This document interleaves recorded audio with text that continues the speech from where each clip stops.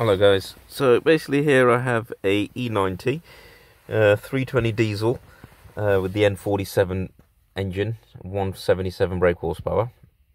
I've noticed that when I do a diagnostics on the car, I'm having a fault in the DDE. Looking at the fault, it's coming up as so glow plug cylinder 1 activation. Now, I've replaced the glow plug in cylinder 1, and I'm still getting this error code. So, I'm putting it down to that we've got a faulty glow plug control unit. So, in this video, I'm going to show you today how to change this module. Okay, so basically I've removed the engine cover. Just undone this hose here. Moved it out the way, and you can actually see right down here is the glow plug control unit. So we're going to loosen those two, I believe 10 mils, and we're going to move that bracket out the way and try and get to it like that. So I managed to get the bracket off. That plug there was a bit difficult to get out, as you can probably see here, there's not much wiring on the plug, so you couldn't really pull it out, so it stops about there.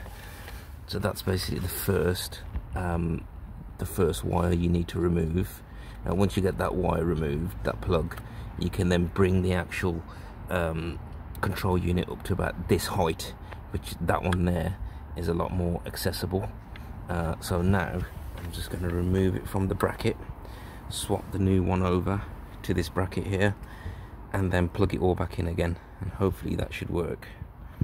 Okay, so now that the control unit is bolted back in and connected, I'm just going to do another diagnostics on it and see if it's cured, if it's fixed that issue. So if we just go into scan, that's the issue that we had, and there's no faults. Fantastic. I have just did it beforehand. I should have filmed it.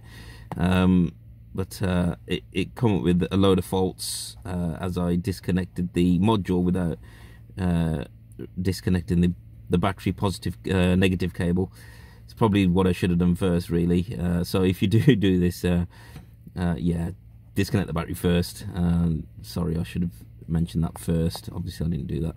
But as you can see, there are no codes in the DDE, which is good. And now, obviously, I've been told if you have any issues with glow plugs or control units in the DDE, that will stop your car from doing a DPF regeneration, which in time, sorry, you will have a DPF light appear on your dashboard as your car's not doing a regen. So I would strongly advise that if you have any issues in that circuit in the engine DDE, get it seen to as soon as, otherwise it will just give you other problems. So yeah, thanks for watching my video. I hope I've helped anybody out with replacing that module. It didn't take me that much time. It was really fairly simple. So I'd definitely recommend anyone to give it a go, to be honest, rather than pay extortionate dealer prices. So so yeah, great stuff. Thank you very much. Bye.